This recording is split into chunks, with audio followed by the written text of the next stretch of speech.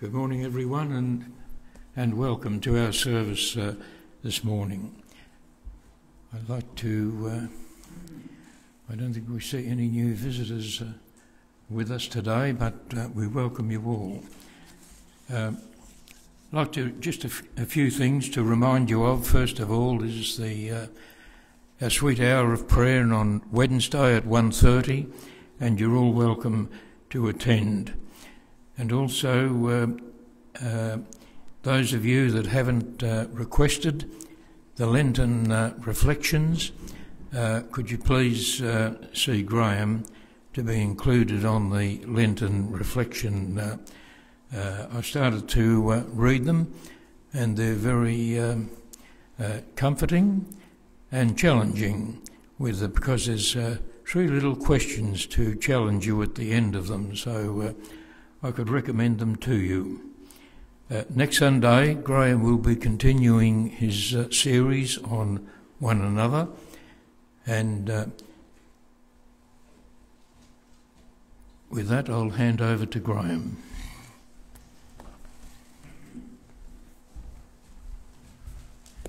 Thank you, Keith, especially for the unsolicited invitation or encouragement to get the Dietrich Bonhoeffer Lenten reflections on. Very grateful for those of you who are on that list, and trust you will enjoy those as Keith has already begun to do. We're going to sing to start with, and the hymn is 471, Seek Ye First the Kingdom of God, 3 verses.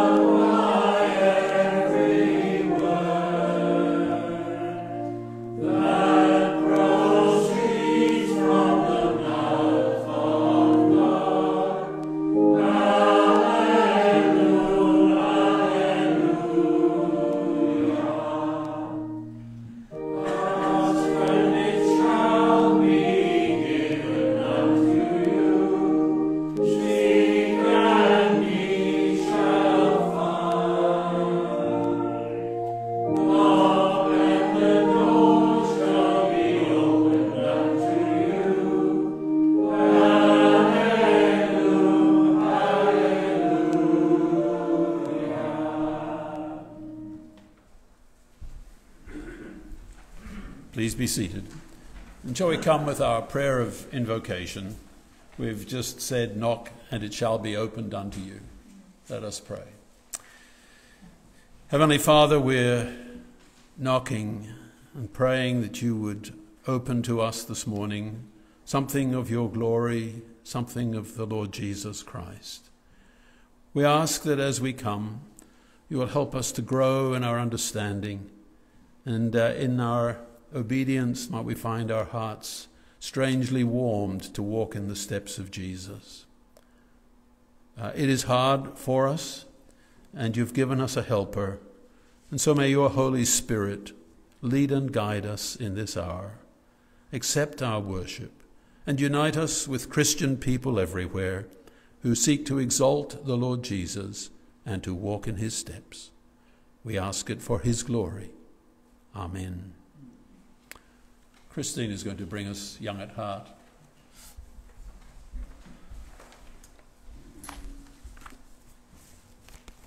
Good morning. It's nice to have an excuse to take off my mask. So yes, the topic is mentor and mentee.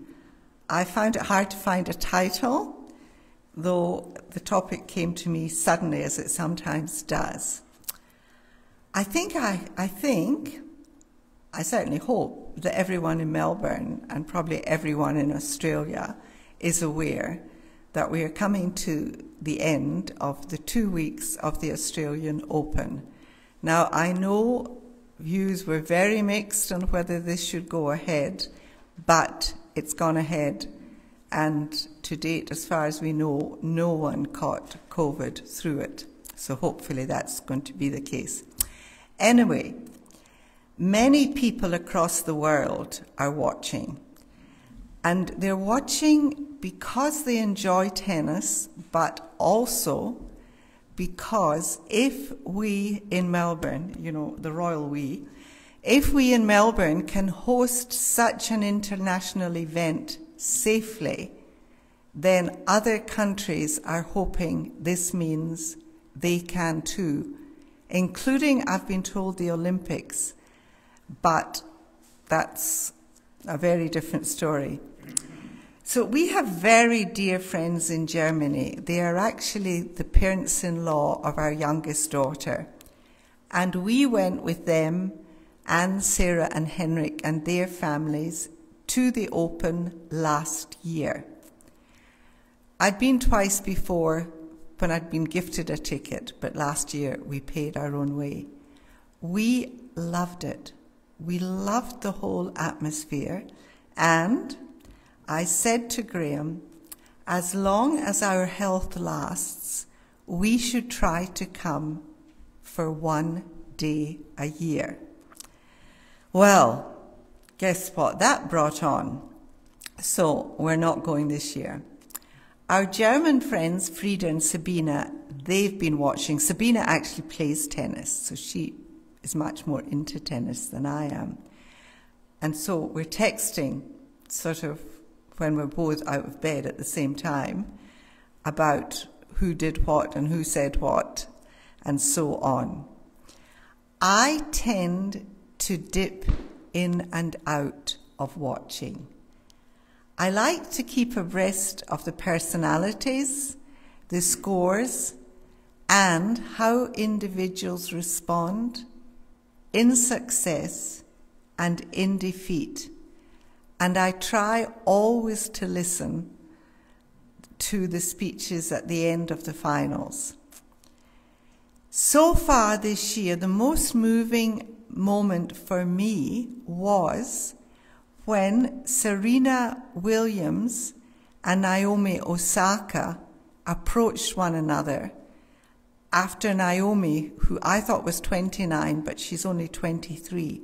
Serena's 39, and we kept wondering how much longer she'd go.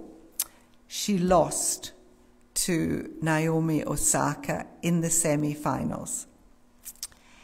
If you saw that moment, Naomi Osaka, who, as I understand it, she was born in Japan but went to America when she was 3, but still talks of herself as Japanese.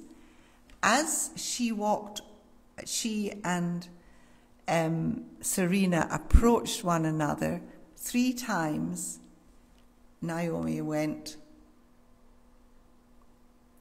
and gave that sort of head bow of respect. And then when they embraced, I noticed that 3 times Serena tapped Naomi on the back, the way we have all done to someone we care about. Often we do it when we're consoling, but I felt it was a picture's worth 1,000 words. What lay behind this? Well, Osaka grew up, or so Naomi, we call them by second names. Osaka grew up adoring Williams and used her as a model when she was playing. I realise I'm not looking at the pictures at all, but hopefully Graham is keeping them going.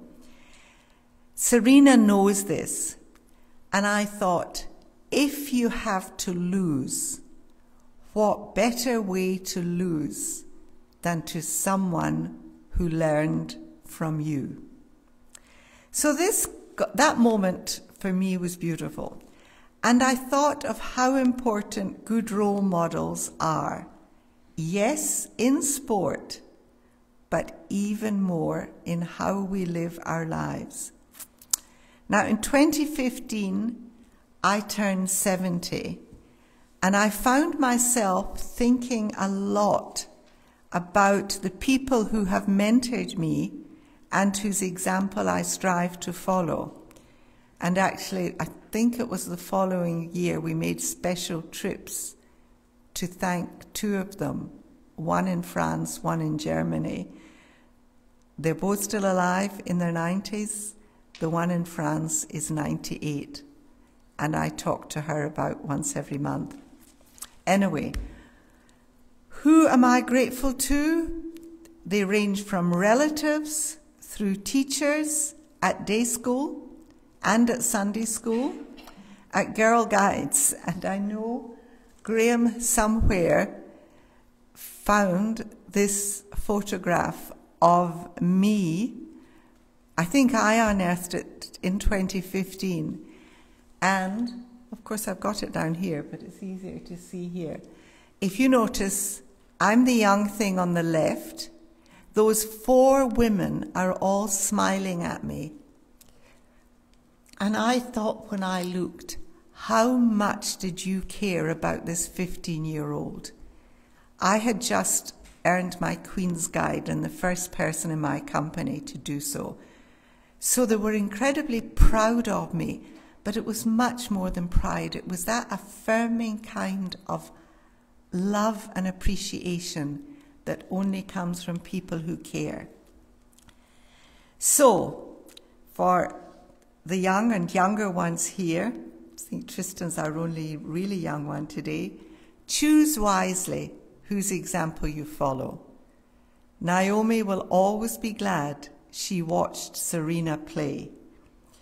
But for the rest of us, let's strive to be good examples to others. And whatever age we are, be willing to mentor those who cross our paths. I know when I stopped teaching, I thought, well, apart from my own children and grandchildren, that's it for my involvement with young people. But no, it wasn't. Other people, without me seeking, come into my life.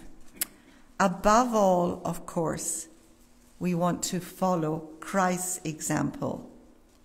For God called you to do good, even if it means suffering, just as Christ suffered for you, leaving you an example that you should follow in his steps.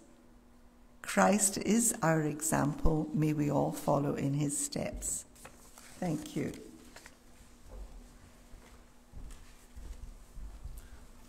Loris is going to bring us our Bible reading this morning. Thank you, Loris.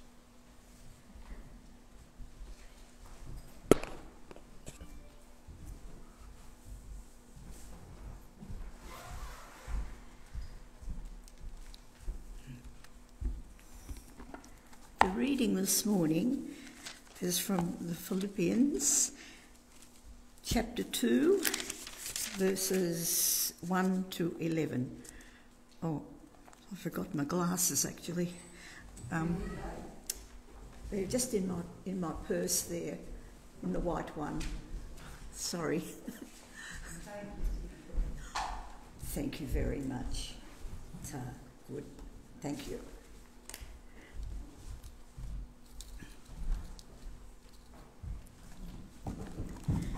So, Philippians chapter 2, verses 1 to 11. If you have any encouragement from being united with Christ, if any comfort from his love, if any fellowship with his Spirit, if any tenderness and compassion, then make my joy complete by being like-minded, having the same love, being one in spirit and purpose. Do nothing out of selfish ambition or vain conceit, but in humility consider others better than yourselves. Each of you should look not only to your own interests, but also to the interests of others. Your attitude should be the same as that of Christ Jesus, who, being in very nature God, did not consider equality with God something to be grasped, but made himself nothing, taking the very nature of the servant, being made in human likeness, and being found in appearance as a man. He humbled himself and became obedient to death, even death on the cross. Therefore God exalted him to the highest place and gave him the name that is above every name, that at the name of Jesus every knee should bow, in heaven and on earth and under the earth, and every tongue confess that Jesus Christ is Lord, to the glory of God the Father. Amen.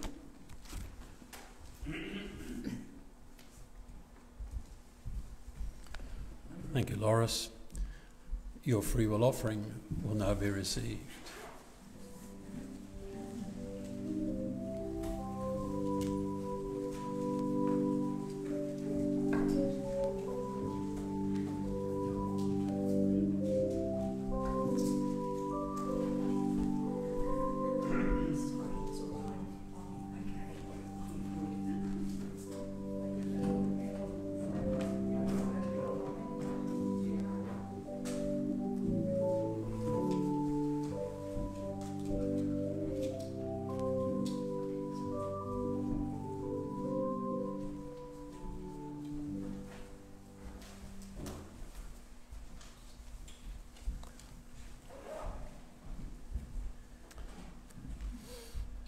Lord, for the privilege of sharing in the work of your kingdom, we give thanks and ask that you'd receive these offerings, that they might honour the name of the Lord Jesus, and we ourselves might be counted among his servants. Amen. The hymn is number 67 from the Revised Church Hymnary, Thou Didst Leave Thy Throne. You'll see the words sit very comfortably with the passage that Loris has just read to us.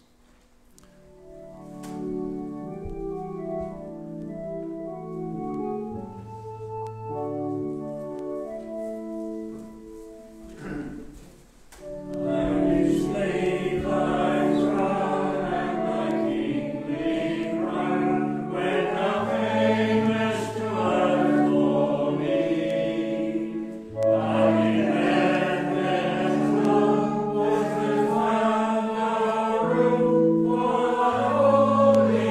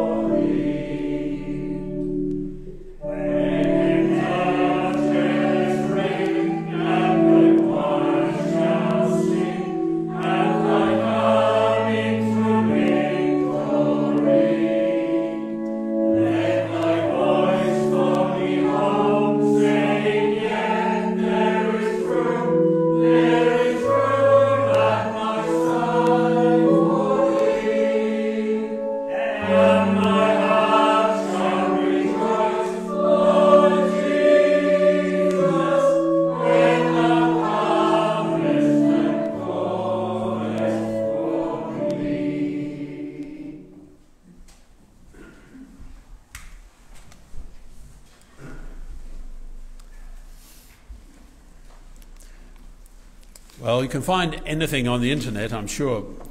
This is something I never expected to find, and it's the image that I've used on the cover of our leaflet for today. At least I used a fraction of it on the cover.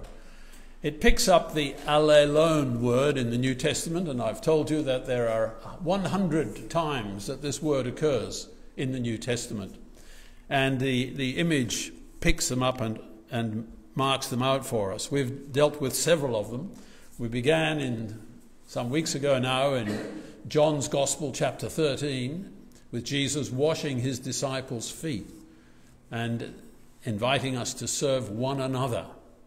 And later on in chapter 15, to love one another. So we've thought about that, and that's there on the front of this sheet. And there are many others, but they fall into certain categories. We've dealt with speaking the truth to one another, and we're going to turn today to think about being like-minded with one another. How does this work out? Well, there are certain things that I've gathered together from several passages in the New Testament that talk about our minds as Christian people. Some years ago, and I've mentioned this book before, some years ago, I think it was 1965, I bought this book. It's called The Christian Mind. And it's written by a man, and I've, since 1965, thought of him as Harry Blamires. But I found out that, in fact, he was still alive and giving talks in 2001, and he was introduced at Keswick as Harry Blamires.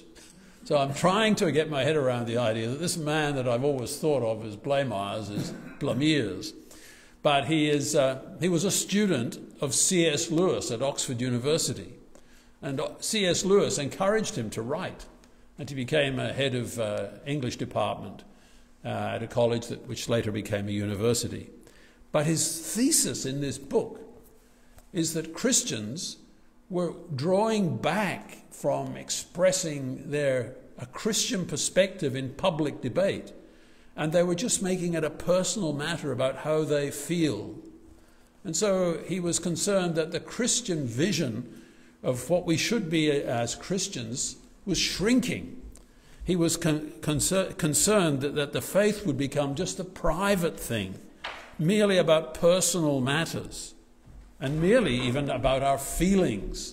So what he is saying to us is challenging us to think about our Christian minds, not just in the private realm, but also in the public sphere. And I'll come back to that a little bit perhaps. So the categories, the headings I've used to try and get around this topic for us this morning are, first of all, the Bible and your mind. We have to think about what the Bible says about our minds. I want to think about the pressures to social conformity, that is, to shape our thinking in other ways. And then I want to think about the mind of our Master. If we call Jesus Lord, how does that show? And then I want to talk about a mind transformed and renewed. So these are the categories. And before we move forward, let us just pray that God would use these reflections to draw us all closer to him. Lord, we ask that the words of my mouth and the meditations of our heart in this hour will be acceptable in your sight, our rock and our Redeemer. Amen. Okay, first of all then, the Bible and your mind. Numerous verses throughout the New Testament refer to the mind of Christian people. Perhaps the most obvious one is when Jesus was asked, what is the greatest commandment of all? And I'm sure we all know it. Thou shalt love the Lord your God with all your heart, with all your soul, with all your mind. There it is, with all your mind and with all your strength. And what was he doing? He was quoting from the Old Testament. He was quoting from a daily Jewish prayer. Deuteronomy chapter 6. It's called the Shema. Hear, O Israel, the Lord our God, the Lord is one, and you shall love the Lord your God with all your heart, with all your soul, with all your mind, and with all your strength. And as if that wasn't enough, it went on to say that they should write these commandments on their foreheads and on their hands and on the doorposts of their houses and on their gates. And if you've got Jewish friends, and Christine and I have, when we go to that house, there's a little mezuzah on the doorpost, and it contains a little Hebrew inscription from the Old Testament. Just a reminder that this is a house that pays attention to the Word of God, to the Hebrew Scriptures. So people usually touch it as they enter. And you've seen Jewish people praying at the Wailing Wall with phylacteries on their forehead, little leather box, and leather boxes on the back of their hands. We would say, as Protestant Christians, that the command in the Old Testament, which has been taken literally, was meant to be taken figuratively. So what the box on the forehead was meant to symbolize the mind being dominated by the Word of God. And the word on the hands was meant to signify your work being the work of God. But obviously some people take it very literally, and we don't ridicule that, as long as the implication of it carries right through. So Jesus accepted that God was revealed in the Hebrew Scriptures. He was there, and recognized their authority. Now, I've said once before here that in 1648, it's quite a long time ago now, the Westminster Shorter Catechism was drafted. And this was the catechism that I grew up with. And the 22nd question was, how did Christ, being the Son of God, become man? And the answer that the framers of the confession came up with, and this is, I never learned the 107 questions, I have to say, and answers. I only learned about 43. I think that was when I stopped learning. But the answer to this one was one I knew. Christ, the Son of God, became man by taking to himself a true body and a reasonable soul, and being conceived by the power of the Holy Spirit in the womb of the Virgin Mary, and born of her, yet without sin. So these are a collection of statements that the New Testament tells us, and that are brought together here by these framers of the Confession and the Westminster Shorter Catechism in 1648. And the verse I want to pick out is this reasonable soul. It doesn't mean it was pretty average soul. What it means is it was a soul with the ability to reason. Jesus had a true body. That is, if you pricked him, he bled blood. If he worked hard, he sweated sweat. He got hungry. He got tired. He needed sleep. All of those things that are true of you and me because we have bodies, indeed we are bodies, those things were true of Jesus. And it's also true that he took a mind that could think, a reasonable mind, a thinking mind, as most people have, the ability to think and reason. And so the Bible is telling us that the mind of Christ was like our minds. He learned the way we do. We can't evade the fact that the Christian message is about revelation. We didn't think it up from the ground up. It came from God to us. It was revealed. It was revealed to Abraham and Moses and David. And the revelation unfolded as these Old Testament people struggled with their understanding of an unseen God in a world that was full of gods you could handle and touch. So Jesus is primarily known to us, to you and to me, through the writings of the New Testament. And the Protestant Bible contains the Old Testament, which Jesus used. It's actually the Protestant Bible is in fact those books which the Jewish scholars translated from Hebrew into Greek 200 years before Christ's birth. Now, the Catholic Bible is different, and it includes additional books which were written subsequent to that. But our Protestant Bible leaves those out, although the framers of the Westminster Confession in 1648 said that these were valuable books and worth reading. So here we have our Protestant Bible, And the New Testament is that which was written by the apostles or close associates of the apostles, and has been received by the church. And from time to time there's a bit of arguing about this book or that book. But we have our Bibles, and we have to read them and think about them. And as Jesus believed the revelation of God in the Hebrew Scriptures, so Christians in the New Testament have received God's revelation of himself, especially in the person of Jesus, as the Word made flesh. The Word is written for us, but it speaks about the Word made flesh, a person whom we worship. I heard an old song this week it was written by Paul Simon. Some of you might remember Simon and Garfunkel. Well, Art Garfunkel was singing this song called Kathy's Song. And it was made clear to me decades ago when somebody heard this song first. He said, there's a truth there, but a terrible error as well. And in this song, it's a love song. Like half the world's songs are love songs. In this song, Art Garfunkel sings, "So you see I've come to doubt all that I once held as true. I stand alone without beliefs. The only truth I know is you." And the person who was speaking to me said, the truth is personal. That's correct. The truth comes down to a person. But it's not Kathy. Like Art Garfunkel, like Paul Simon, the Kathy that Paul Simon was so influenced by when they were buskers in London, because that's what it's about. They all need to come before the truth as it is in Jesus. He's the true person that we must emulate and become like. And to do that, we need the mind of Christ. And in the leaflet which you've got today, I've listed 5 passages at the end of the first point, 5 passages. You can download these from the website or you can take home a copy today. 5 passages which speak about being of one mind. Romans 12 and 14, 1 Corinthians chapter 1, 2 Corinthians 13, Philippians 2, which Loris read to us, and 1 Peter chapter 3. So they all exhort us to have this distinctive mind of Christ. And 2 things stand out about it. It's aware of social pressures and the change of mind we need.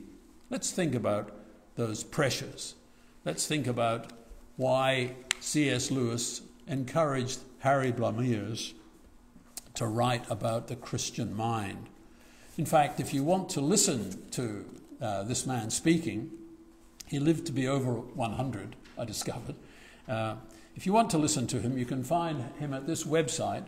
You don't have to write it down. If you go to, it's in the leaflet for today. I've decided to put a reference to it there if you're on the internet at home. Or if you download this form from the website, when Ken puts it there, you should just have to click on it and it will open that page. And that page is not a statement, it's an audio track of Harry Blamires speaking in Keswick in 2001. And in that talk, he's talking about the post-Christian mind. He's saying there's so much we've lost since the 60s. So it's quite a revelation just to hear him speak. He's a man who carefully assesses words. So the question is the pressure to social conformity. Well, our worship of God, what we do as we come together like this, and what we do when we go out in the world and do our jobs and our work and relate in our families, all of that is our worship. It's our service to God. It's like we come and we bow down and then we go away and we serve him. The commandments talk about that, remember? It talks about false gods. You shall not bow down to them, nor go away and serve them. We are to bow down to the one true God, who's revealed in Jesus. We're to adore that person. And then we're to go into our everyday lives and be people who recommend him by our lives and by our words. But there is a danger, and the danger is contained so powerfully in a simple statement at the end of John's first letter. Remember, he says, after talking about other things, suddenly out of the blue, he seems to say, little children, keep yourselves from idols. Idolatry is so real. I've been reading a book called Wild Swans, and in it the author is talking about being a teenager at the same time as this book was written. And as she grew up in the 60s in China, there was this frenzied euphoria about Chairman Mao. And young people basically were devoted to him as if he were God. And she talks quite openly about their adoration and worship of Chairman Mao, and everything was for him. And terrible things were done at that time, which China probably has been scarred by. So it's possible that you and I, our children, that a whole people can be misled to worship the wrong God. And it might be subtle. It might not be, you would say, how can people do that? If you've seen people cheering the supreme leader of North Korea, you will become aware that a whole population can be misled. So how do we do it? Well, first of all, we need to recognize that Jesus himself was tempted. The beginning of Matthew and Luke both tell us being tempted. He was tempted, in a sense, by the world, the flesh, and the devil. The word diabolos for devil means a liar. And temptation comes as a package of lies that seems one thing, but is in fact another. So this was presented to Jesus. You remember? He was hungry, and he was being tempted to satisfy himself with turning a stone into bread. But his mission was not to satisfy himself. That wasn't why he came. He came for you and for me. He came to redeem us. And if he had put priority on satisfying his own needs using powers that you and I don't have, then he would be short-circuiting the whole enterprise. And then, of course, he's given the option of making all the nations of the earth his if he just falls down and worships the devil. They would all be cheering him, the way the crowds in North Korea cheer Kim Jong, whichever Kim Jong it is. But he doesn't do that. And then finally he's taken to the temple, to the holiest place. And the temptation is throw yourselves down, and surely God's angels will pick you up. So he's to challenge God's mission here by seeking God's protection for his life. But he didn't come to protect himself. He came to step into a place of danger for you and me. So how do we get the mind of God for us? We, like Jesus, we need to turn to God's revelation in Scripture. The distinctive mind we need is the mind of our Master. And the powerful pressures that were exerted on Jesus apply to us as well. We are daily pressured to pursue our own interests, to put ourselves first, to not be bothered about others. Like Jesus' disciples, we want the top spots in the kingdom. Lord, when you come in your kingdom, I want to be at your right-hand side. Well, at least notice me and maybe give me a place above others. We have to learn how to serve, and that doesn't come naturally.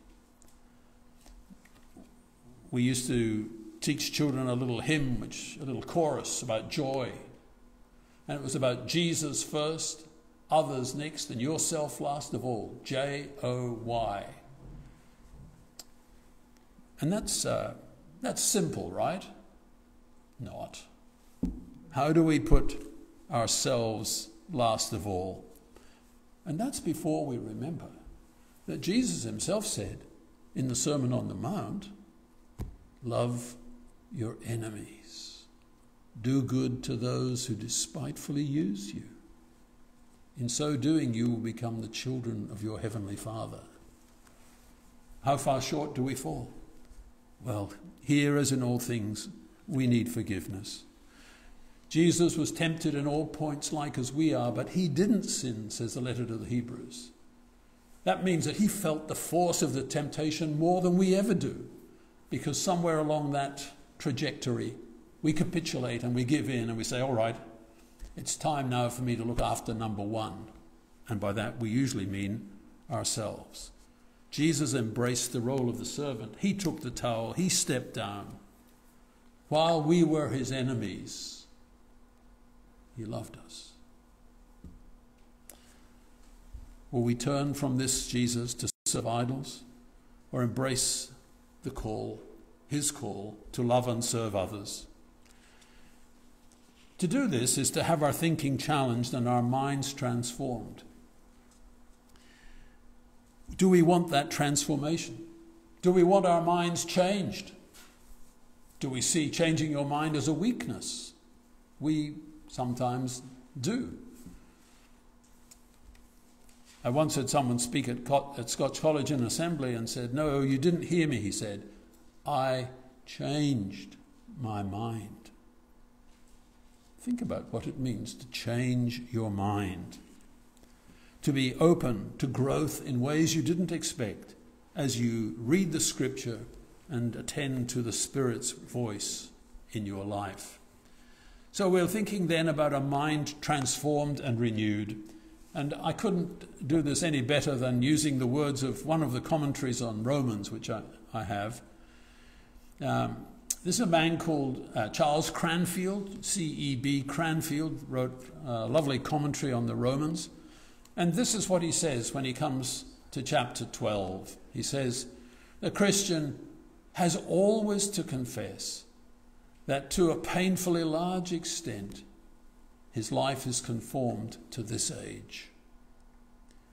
Instead of going on contentedly and complacently, allowing himself to be stamped afresh and moulded by the fashion of this world, he is now to yield himself to a different pressure, to the direction of the Spirit of God." Yield yourself to this pressure. This is what Paul is saying in Romans 12, 1 and 2. It is as the Holy Spirit renews the fallen mind, loosening the bonds of egocentricity, so that it begins to think truly objectively instead of egocentrically, that a person's whole life is transformed. Whole life. Do you just want Sunday mornings transformed? Well, that's easy.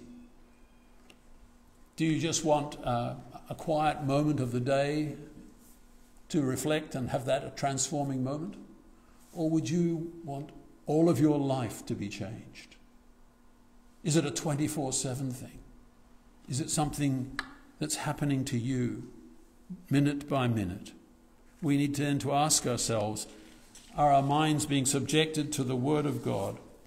I think the Lenten readings which Keith referred to, one of the reasons I had thinking that this would be good would be because Bonhoeffer was writing at a time when there were enormous external forces. The Nazi regime was putting colossal pressure on the churches and on everybody to conform to a certain image. And Bonhoeffer is resisting that as a Bible-reading Christian person. He doesn't want to be pressed into that mold. How is he resisting? Where did he get his strength from? So we need to ask ourselves, what pressures do we live with? From the advertisers? From our peer group, the people we are friendly with and circulate with daily? What role does the media or even social media play? Are we able to discuss such things as the questions, for example, in the Bonhoeffer Reflections invite? Do we have habits of reading and meditation and singing and prayer and fellowship that help us develop a Christian way of thinking, a Christian mind? Do we limit our Christian thinking to spiritual matters, Or do we see them having profound social implications? Do we limit our prayers at our family circle? Or do we get carried out into the world beyond? Do we feel its pain like Jesus did? Are we concerned for its healing? Do our prayers have a global reach? Are we concerned not just with our own personal spiritual enrichment, but also to contribute to public conversation and the welfare of our society?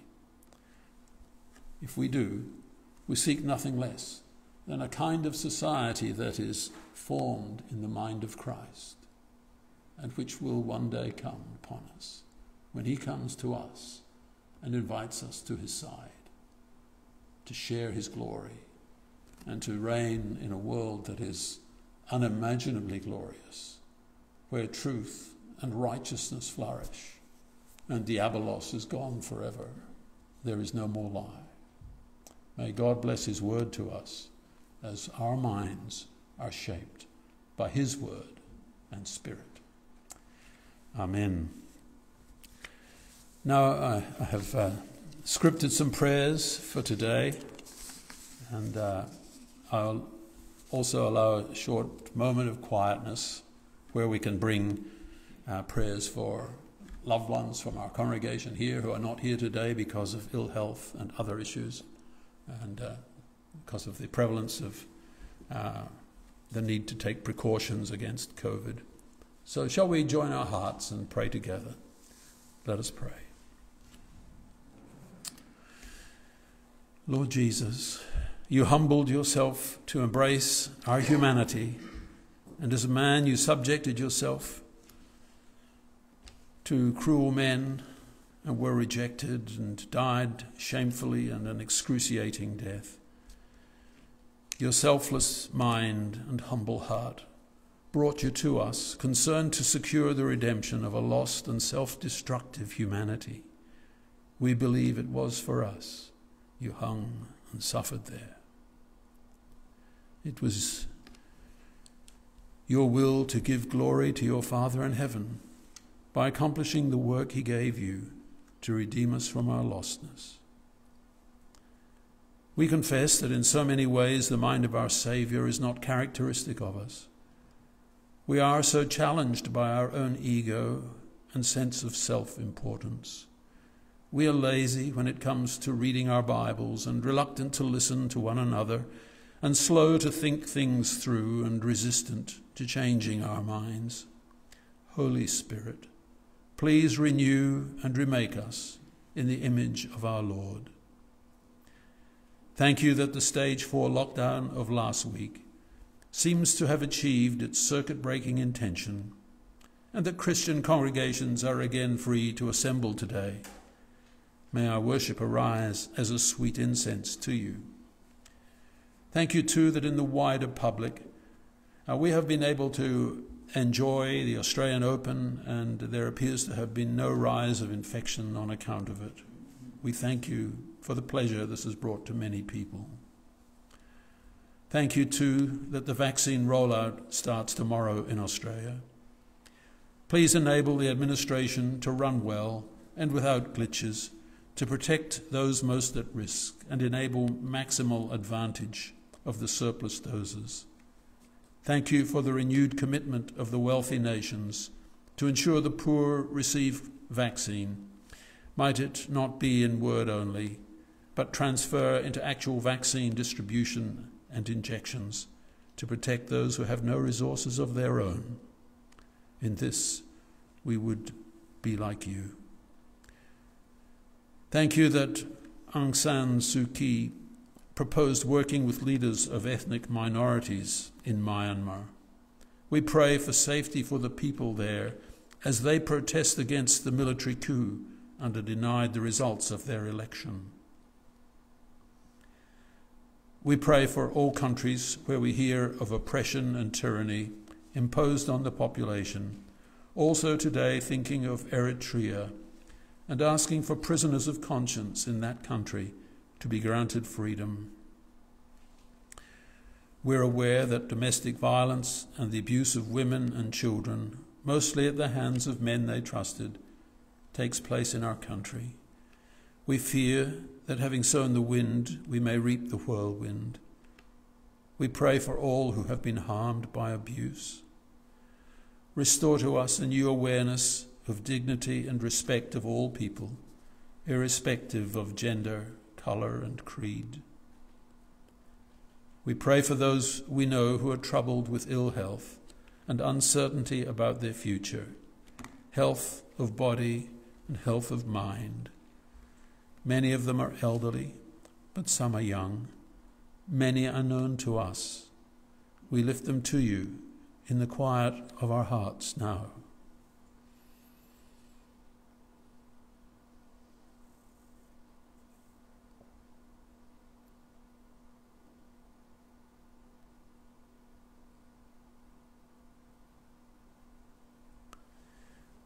Lord, please follow with your blessing. The proclamation of your word, Jesus, has been exalted today. Encourage all who bear witness to his salvation, especially where there are hostile forces seeking to mold and manipulate their minds. These things we ask in the name of our Lord and Saviour, who taught us to pray together, saying, Our Father in heaven, hallowed be thy name. Thy kingdom come, thy will be done on earth as it is in heaven. Give us this day our daily bread, and forgive us our trespasses, as we forgive those who trespass against us.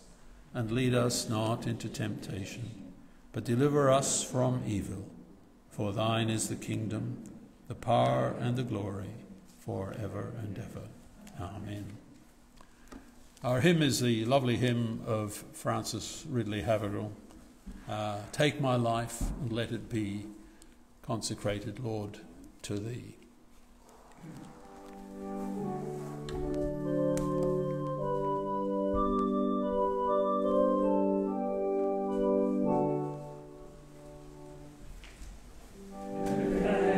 my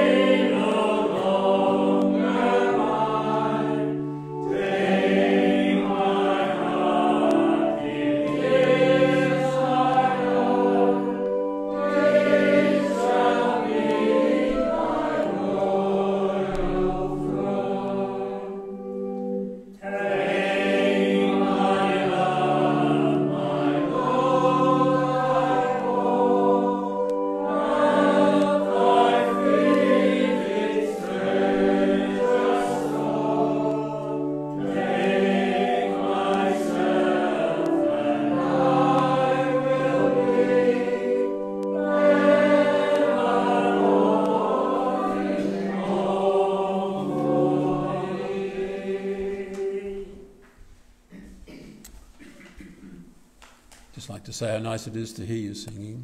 I'd like to thank Shirley at the organ. I didn't tell you before the service started. I stumbled and unintentionally, I assure you, destroyed all the settings on the keyboard that were ready to go for the morning, so created some last-minute tension. So let us just pray now as we step forward into the week. Lord, we ask that you'll part us with your blessing. We pray that grace, mercy and peace from Father, Son and Holy Spirit will rest upon and remain with each one of us and with all whom we love, now and always.